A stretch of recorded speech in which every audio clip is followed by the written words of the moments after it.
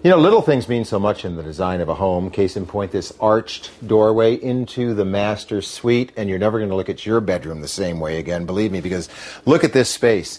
Beautiful tall windows that look out into the woods. Imagine waking up to that every morning. Plenty of space for what is a king-size bed. This gives you a kind of a scale representation of how big this room is, but you haven't seen anything yet. As you walk into what is the bath area of the suite, you've got the nice granite countertops with the 2-bowl sink and plenty of drawers and cabinets right here.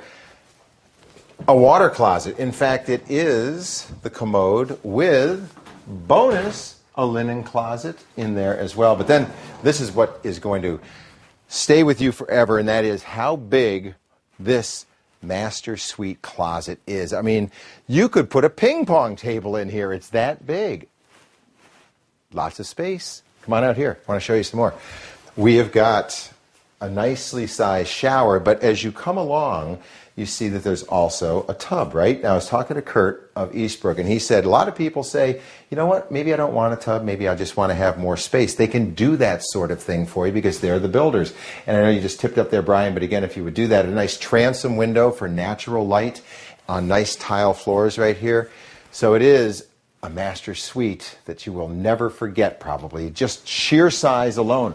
But there's so much more to this house. Let's go upstairs and I'll show you what's happening up there.